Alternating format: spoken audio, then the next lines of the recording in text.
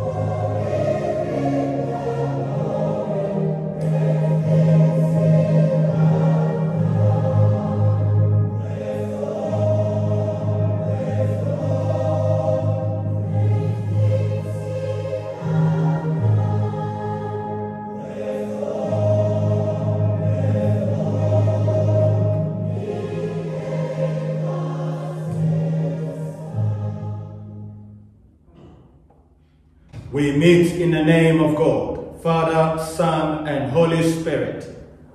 Amen.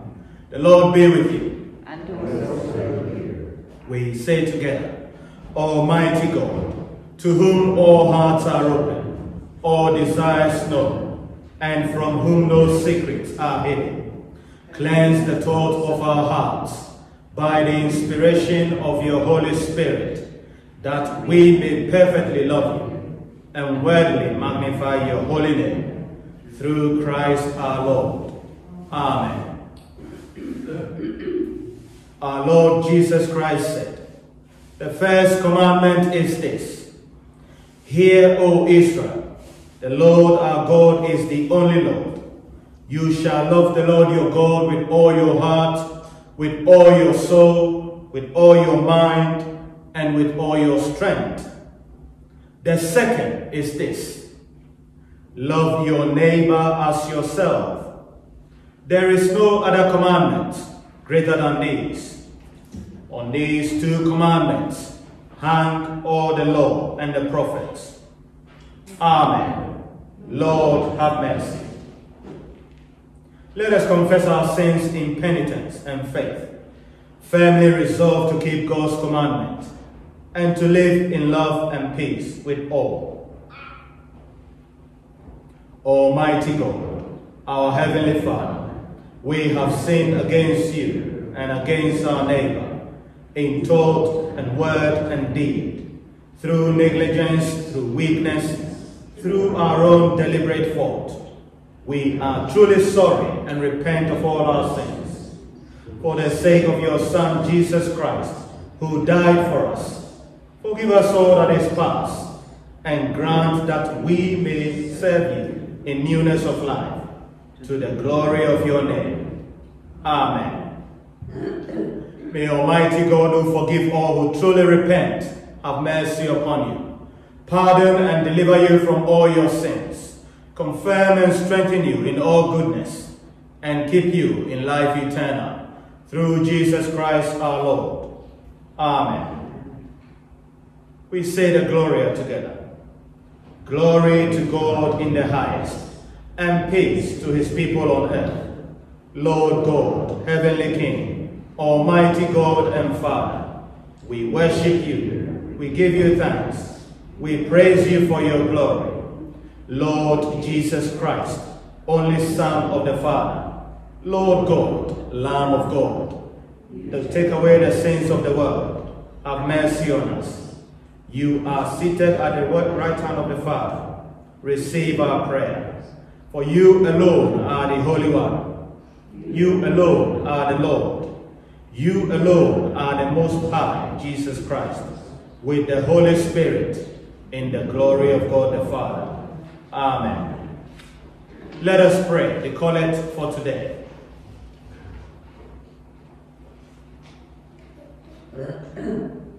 Lord, you have taught us that our doings without love are nothing worth. Send your Holy Spirit and pour into our hearts that most excellent gift of love, the true bond of peace and all virtues, without which whoever lives is counted dead before you. Grant this for your only Son, Jesus Christ's sake, who is alive and reigns with you in the unity of the Holy Spirit, one God, now and forever. Amen. Would you please stand for the gospel? Hear the gospel of our Lord Jesus Christ according to Mark. Mark chapter 4, reading from verses 26. Jesus also said, "The kingdom of God is like a farmer who scatters seed on the ground night and day while he is asleep, and awake the seed sprouts and grows, but he does not know how it happens. The earth produces its crops. The first, the leaf of the blade pushes through. Then the head of the wheat are formed. And finally, the grain is ripened. And as soon as the grain is ready, the farmer comes and harvests it with a sickle. For the harvest time has come." Jesus said, "How can I describe the kingdom of heaven? What story can I use to illustrate it? It is like a mustard seed planted in the ground. It is the smallest of all seeds, but when it becomes the largest of all garden plants, it grows long branches, and the birds can make their nest in its shade." Jesus used many similar stories and illustrations to teach the people as much as they could understand. In fact, in his public ministry, he never taught without using parables. But afterwards, when he was alone with his disciples, he explained everything to them. This is the gospel of the Lord. Praise to you, O Christ. Would you please sit? Let us pray.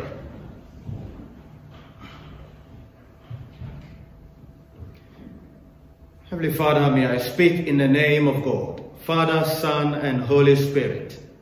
Amen.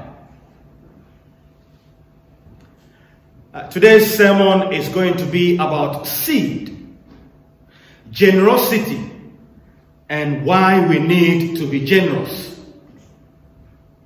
But before the sermon, I want to ask you a question.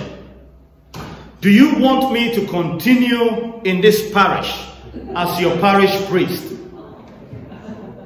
It's an honest question. Do you want me to continue in this parish as your parish priest? And the second question is this. Do you appreciate what God is doing in this parish and in your life since my arrival? Think about those questions. Now, the parable of the growing seeds is exclusive to Mark's gospel. It presents a comprehensive picture of the coming kingdom of God. There are 3 stages in the parable. The first stage is that the sower scatters the seed on the ground. The second stage is that the sower appears but not active. After planting the seed, he leaves it and goes about his daily business, sleeping and waking up without anxious thought for the seed. And thirdly, the sower's ultimate interest in the harvest. In the 6 verses that I've just read to you in Mark's gospel, the word seed is used 6 times. So it needs our attention. It is important that we examine the word seed. Now, this is what Jesus said in Luke 8:11. He said, the seed is the word of God. The seed is the word of God. Now, if the seed is the word of God, then there are 4 key implications about that statement. 1, we need to prepare our hearts to receive the word of God by fixing our minds and hearts on God and to be sensitive of the leading of the Holy Spirit. 2, once the ground of our heart is prepared, we need to plant the seed of the word, the seeds of the gospel into our hearts. How do we do that? Well, by daily reading of scriptures and meditating on the word of God. And thirdly, this will enable the seed to bear fruit. And the moment we are bearing fruit, we are able to sow the seeds of the gospel into the life of unbelievers and non-Christians. Now, in order for us to share the gospel of our Lord Jesus Christ and to sow the seed of the gospel in the life of unbelievers and Christians, we need to be generous individually and corporately as a church. And this is where my slide comes in, because charity begins at home. Mr. Newman, the slide, please.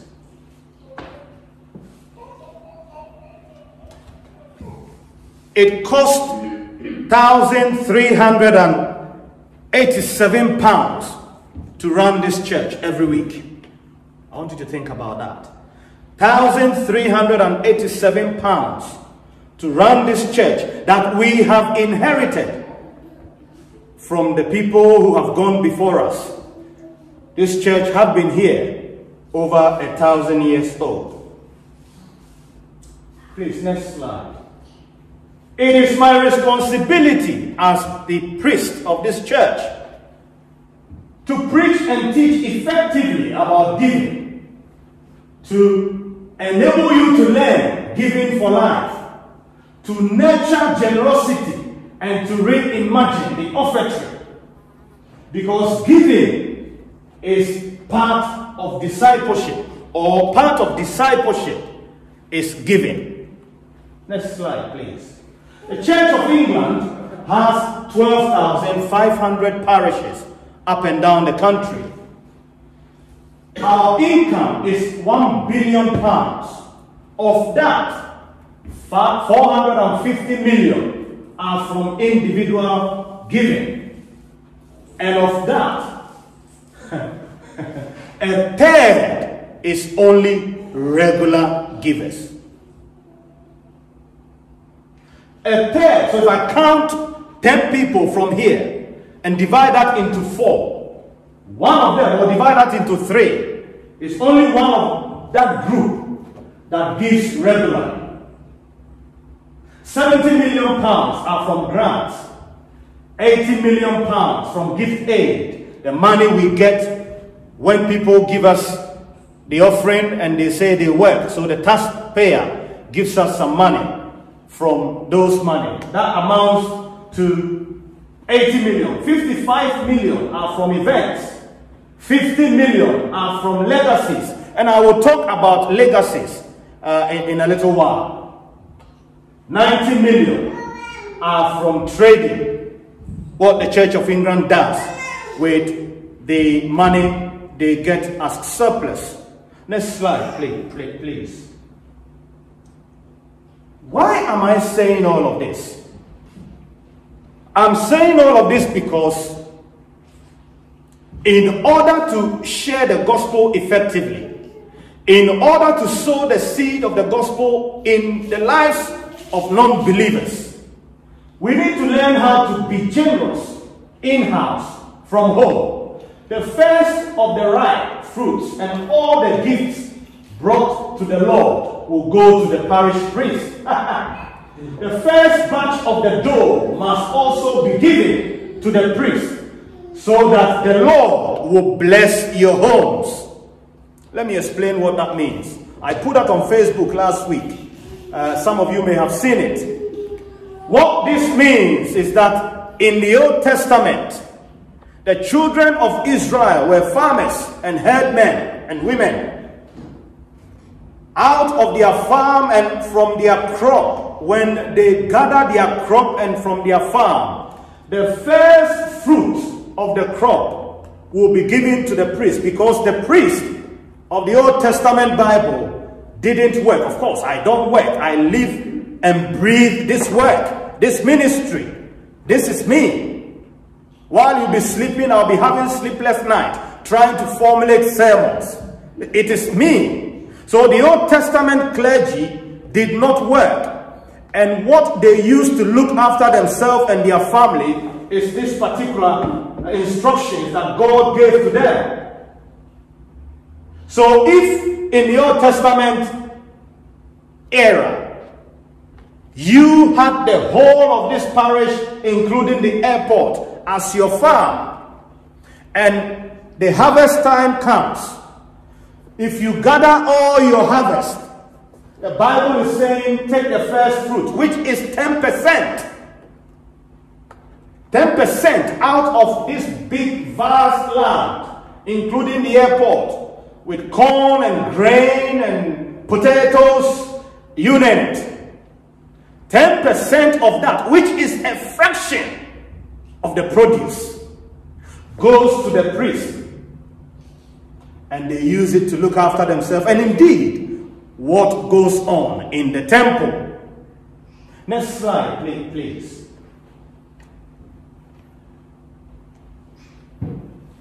Will a man rob God? Yes, or yet you have robbed me. But you say, in what way have I robbed you? You have robbed me in tithes and offering. You are cursed with a curse.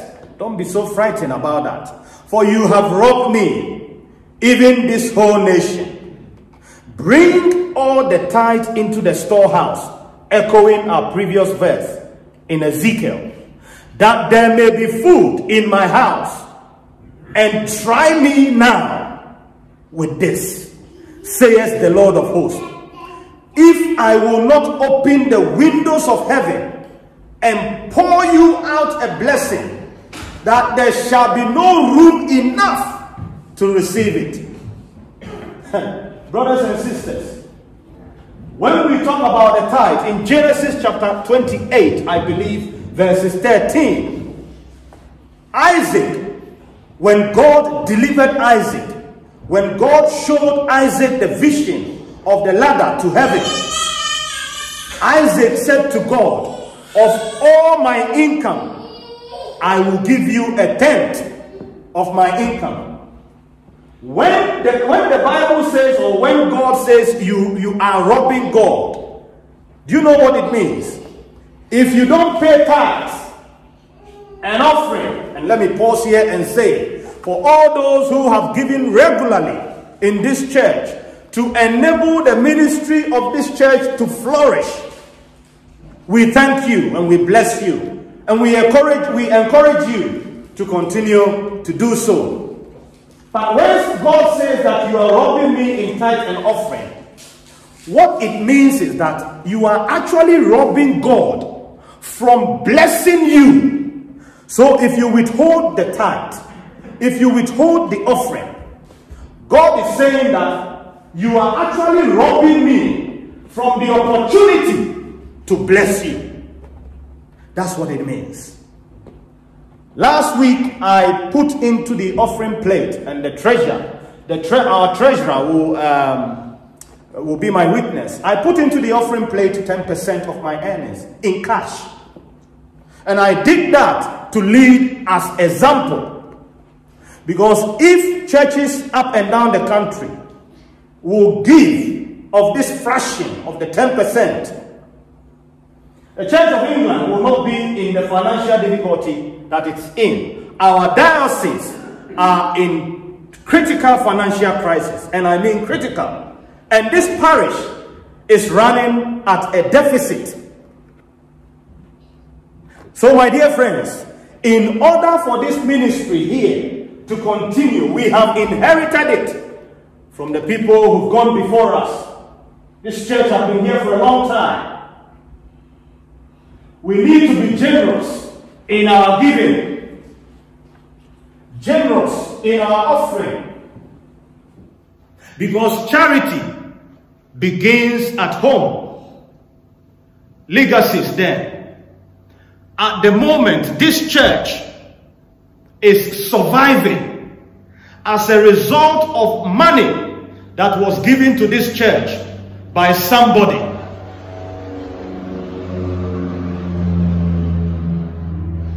So our financial situation is in red, and I mean pure red, redder than the carpet. We are running on deficit, and we are depending on a legacy, money that somebody gave to us, 70,000 plus. And we are being able to continue our ministry because of that money. So when we talk about generosity, that is what I mean. Coming back to the question I asked you earlier, whether or not you want me to continue. If you go to Tesco's, Asda, Sainsbury's, Morrison's, if you go to bus garage, even the bus drivers in their changing room, when somebody is having their birthday, at least one person will go out of their way and buy a cake, put it somewhere in the changing room, and the person who have their birthday will share the whole cake with their colleagues and friends. Something happened in this church on the 23rd of May. It's my birthday. It doesn't normally fall on Sunday. But you know what? I did not receive one single card from any member from this church. I'm not saying this for you to feel bad. I have struggled with this. Honestly, I have struggled with this. I have 3 spiritual directors, one in London, one in Harlow, one in Cambridge. I have consulted all of them. And the conclusion was that I have to speak to my parishioners. Because I have spoken about forgiveness, not bearing grudges, not getting or bearing offense. So I have to let you know, if you were a parish priest somewhere, and on your birthday that falls on Sunday, not one card. Again, that's something to think about. But you see, when we talk about generosity, it starts with us individually. And I'm going to introduce something in Christmas. Come Christmas, I will introduce something that I've done in my previous churches. Every member of this church is going to buy themselves a gift, a lovely gift, wrap it up, write a name of somebody, some other person in this church. Write their name on the gift and come and place it at the altar. On Christmas Day, I'll call people to come forward at some point in the service and they can get their gift. We need to learn to be generous individually and corporately.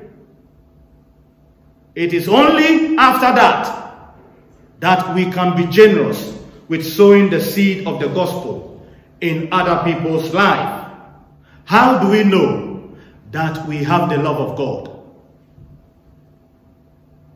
If anyone has material possessions and sees a brother or sister in need, but has no pity on them, how can the love of God be seen in that person? Dear children, let us not love in words only or speech, but in action and in truth. Remember, the farmer who plants only a few seed will get a small crop. But the one who plants generously will get a generous crop. Each of us must decide in our heart how much we want to give.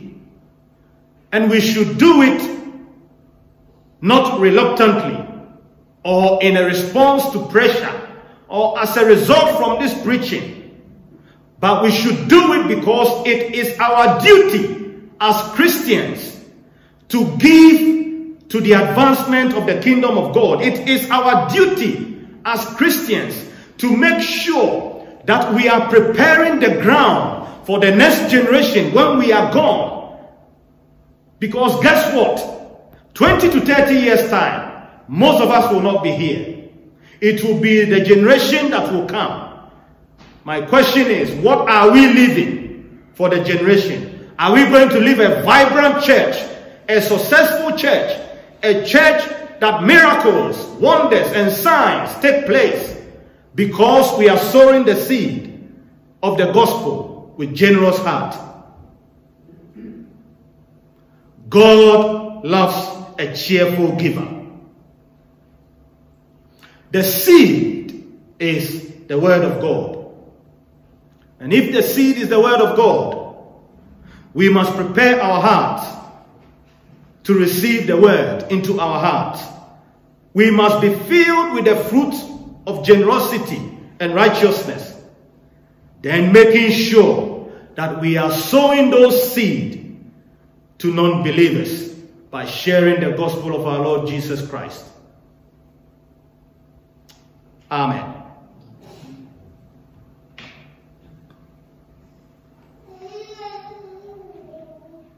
Let's respond to the sermon by saying the creed. Would you please stand?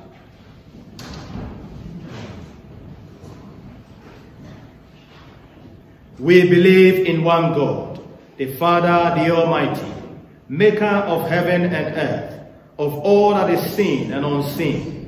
We believe in one Lord Jesus Christ, the only Son of God, eternally begotten of the Father, God from God, light from light, very God of very God, begotten not made, of one being with the Father. Through him all things were made. For us and for our salvation, he came down from heaven, was incarnate from the Holy Spirit and the Virgin Mary, and was made man. For our sake he was crucified under Pontius Pilate. He suffered death and was buried. On the third day he rose again in accordance with the scriptures. He ascended into heaven, and he is seated at the right hand of the Father. He will come again in glory to judge the living and the dead, and his kingdom will have no end. We believe in the Holy Spirit, the Lord, the giver of life, who proceeds from the Father and the Son, who with the Father and the Son is worshipped and glorified, who has spoken through the prophets. We believe in one holy Catholic and Apostolic Church. We acknowledge one baptism for the forgiveness of sins. We look for the resurrection of the dead and the life of the world to come. Amen. Let us pray.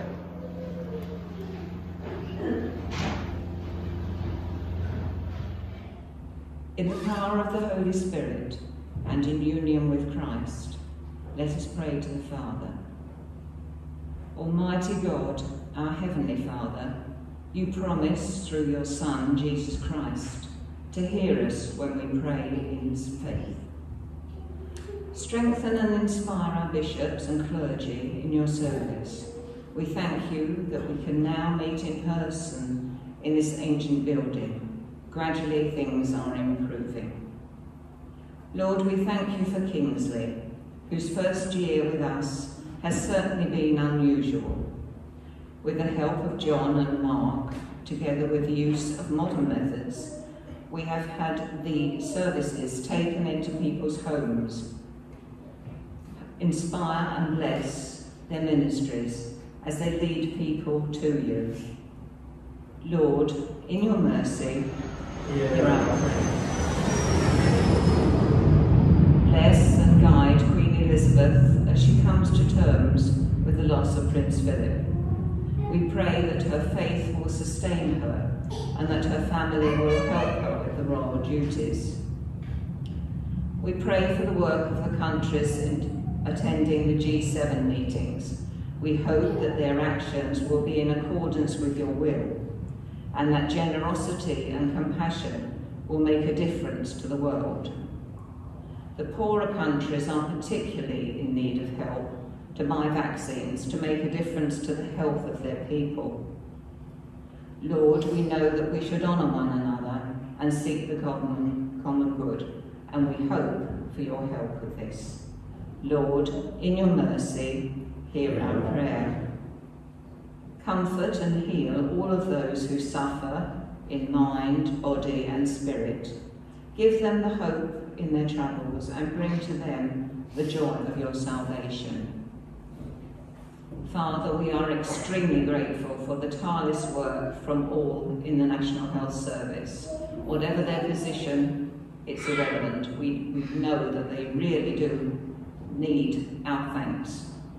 In addition, the emergency services and many volunteers who also have given up time and help in the distribution centres, sometimes even after a really heavy day's work. Lord, in your mercy, hear our prayer. Dear Lord, our gospel readings always gives us something to think about and some to take action on. Since the COVID-19 situation, many have been left on their own with nobody to speak to, nobody to that they can speak to. So why not take time to speak to someone? It can make a difference. This week we have lost a dear member of our church family, Dorothy Rickard. Many years ago, she used to walk to the church across the fields before the runway was even extended. Thank you for her faithfulness and witness in her worldly life. We are comforted to know that she is with you. Father, please be close to her family and friends at this time. Lord, in your mercy, hear our prayer. Rejoicing in the fellowship of all of your saints, we commend ourselves and the whole creation to your unfailing love. Merciful Father, accept these prayers for the sake of your Son, our Saviour, Jesus Christ. Amen.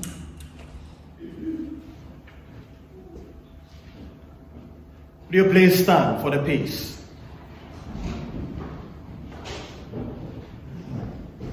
Jesus Christ is our peace. He has reconciled us to God in one body by the cross. We meet in his name and we share his peace. May the peace of the Lord be always with you and also with you. Let us offer one another the sign of peace by waving.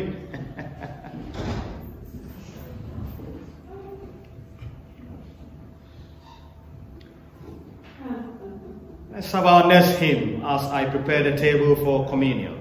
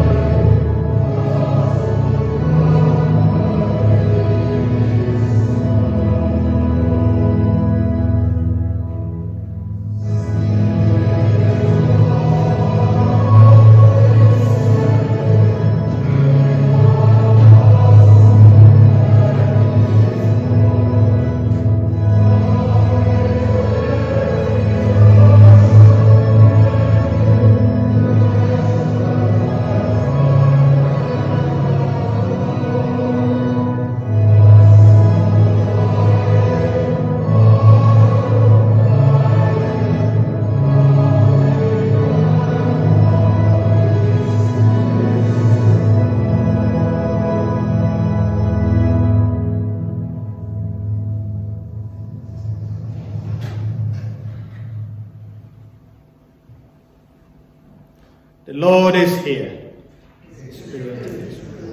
Lift up your hearts. Let us give thanks to the Lord our God. It is right. Father, we give you thanks and praise through your beloved Son, Jesus Christ, your living word, through whom you have created all things, who was sent by you in your great goodness to be our Savior. By the power of the Holy Spirit, he took flesh, and as your Son, born of the Blessed Virgin, he lived on earth and went about among us. He opened wide his arms for us on the cross, and he put an end to death by dying for us, and revealed the resurrection by raising to new life. So he fulfilled your will and won for you a holy people. Therefore, with angels and archangels and with all the company of heaven, we proclaim your great and glorious name, forever praising you and saying, Holy, holy, holy Lord, God of power and might, heaven and earth are full of your glory. Hosanna in the highest. Blessed is he who comes in the name of the Lord. Hosanna in the highest. Lord, you are holy indeed, the source of all holiness. Grant that by the power of your Holy Spirit and according to your holy will, These gifts of bread and wine may be to us the body and blood of our Lord Jesus Christ, who in the same night that he was betrayed, took bread, and when he had given you thanks, he broke it and gave it to his disciples, saying, "Take, eat. This is my body which is given for you. Do this in remembrance of me."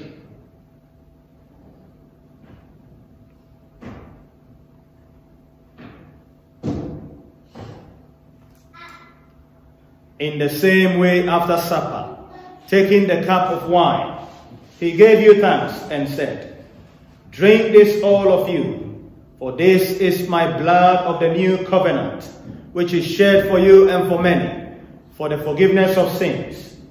Do this as often as you drink it in remembrance of me."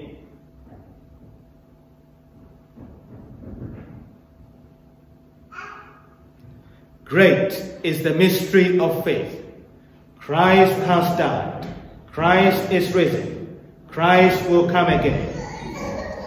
And so, Father, calling to mind his death on the cross, his perfect sacrifice made once for the sins of all men, rejoicing in his mighty resurrection and glorious ascension, and looking for his coming in glory, we celebrate this memorial of our redemption.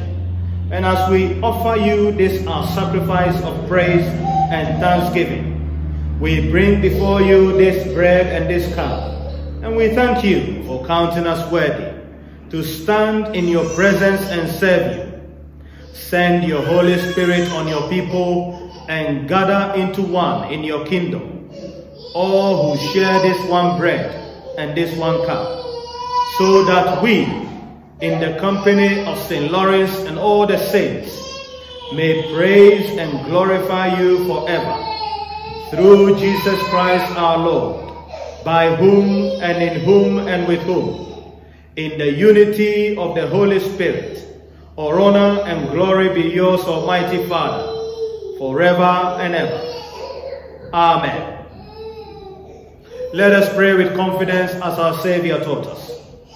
Our Father, which art in heaven, hallowed be thy name. Thy kingdom come, thy will be done, on earth as it is in heaven. Give us this day our daily bread, and forgive us our trespasses, as we forgive those who trespass against us. And lead us not into temptation, but deliver us from evil. For thine is the kingdom, the power, and the glory, forever and ever. Amen.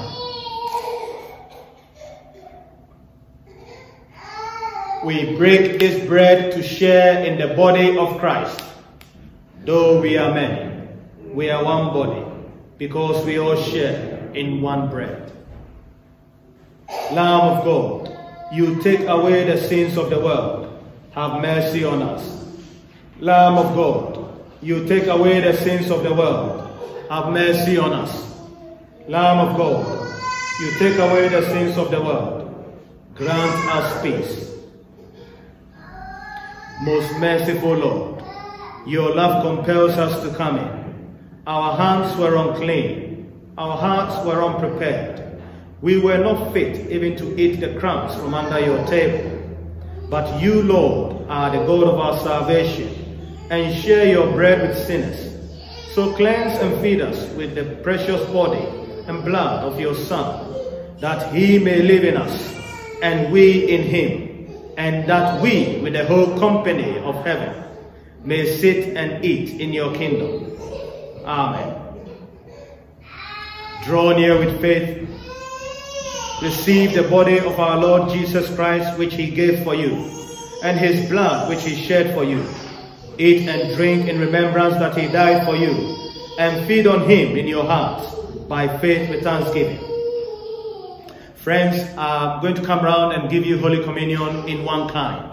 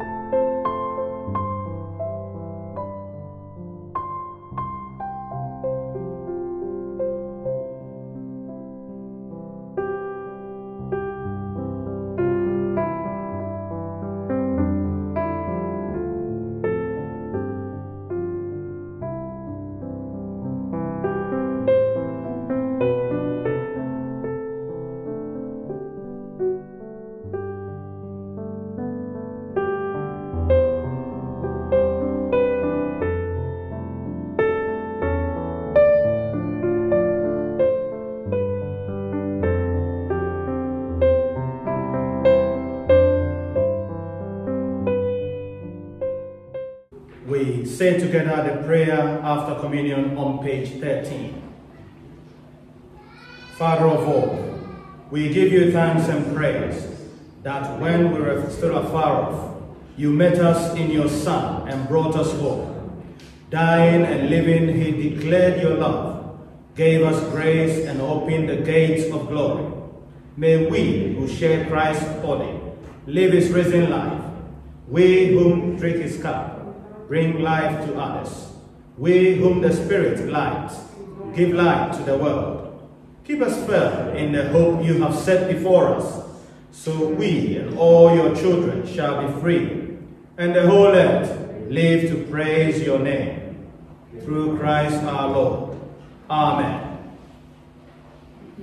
Friends, just before the blessing, I have said that we are going to start Bible study.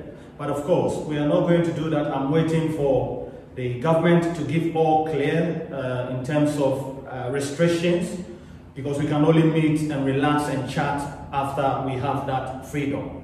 So we're waiting to receive that news. It may be longer, but let's just hang in there. So once we get that green light, I will formulate the groups.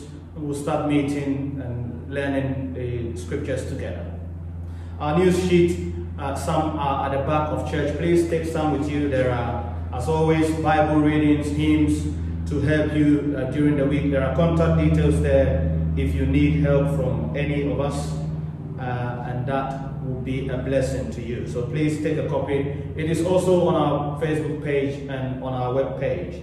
So if you have internet access, you can access those through that. There is an event coming up on the 3rd of July, I believe. Yes, 3rd of July. It's a concert between in a garden between the hall and the vicarage. Please bring your packed lunches, wine, whiskey, whatever, you bring it and enjoy yourself. There will be music around, and Mr. Lee and Mr. Glenn has particular collections. So if you need any particular collections, please speak to them and they will play it for you and you can relax. Would you please stand for the blessing?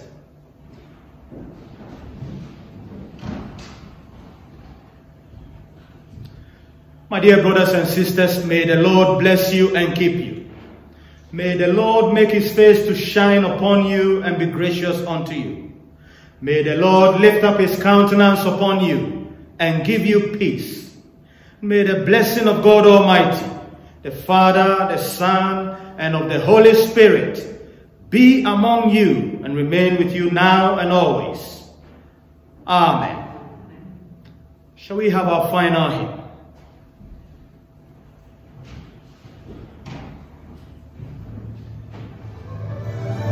Thank you.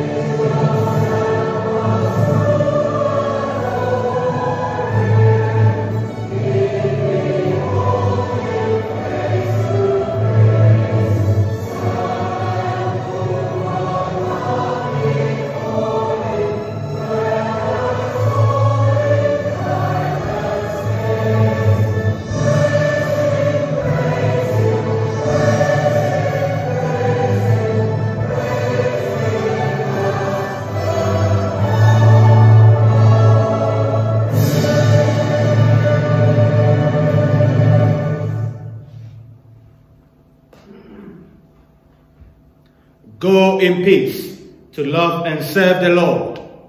In the name of Christ. Amen.